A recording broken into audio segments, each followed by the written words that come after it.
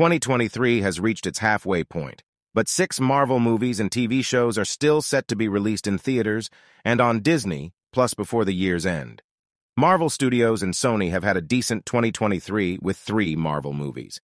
Ant-Man and the Wasp: Quantumania started the MCU's Phase 5 on February 17th, Guardians of the Galaxy Volume 3 ended the Guardians trilogy on May 5th, and Spider-Man Across the Spider-Verse debuted in theaters on June 2nd.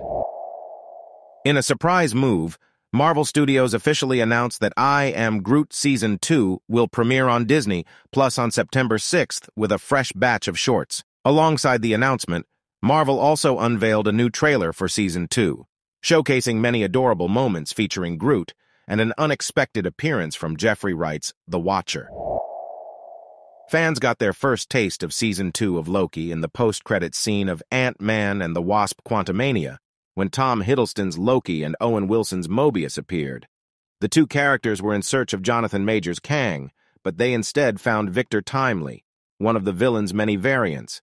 The entire cast from Season 1 of the Disney Plus series will be returning for the next installment, and the release of this batch of episodes will mark the first time a live-action MCU show will have a second season.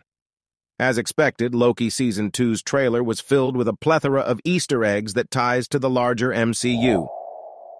The only other feature film set in the MCU that will hit theaters in 2023 will be led by Brie Larson, Iman Vellani, and Teyonah Parris. The 3 actresses will reprise their roles as Carol Danvers, Kamala Khan, and Monica Rambeau, respectively, and will also be joined by Samuel L. Jackson, who has played Nick Fury for over a decade. A trailer for The Marvels was already officially released.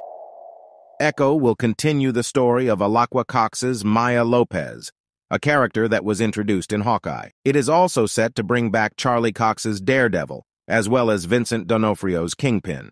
However, in terms of the business side of things, the show will be an experimental project for Disney and Marvel Studios, as it was recently announced that all 6 episodes will drop on Disney Plus on November 29th. The upcoming animated X-Men 97 show, which will serve as a follow-up to the 1990s X-Men. The animated series is the only project on this list that doesn't have an official date. However, that doesn't mean that fans have been left completely in the dark regarding some details of the show.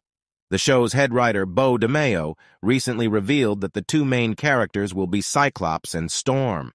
Fans will, for the most part, follow the 2 mutants and see most of the events through their eyes. Other vital members of the X-Men team, such as Wolverine, Rogue, Beast, Nightcrawler, and Jean Grey, will all still be in the show. They just won't be focused on as much as Cyclops and Storm.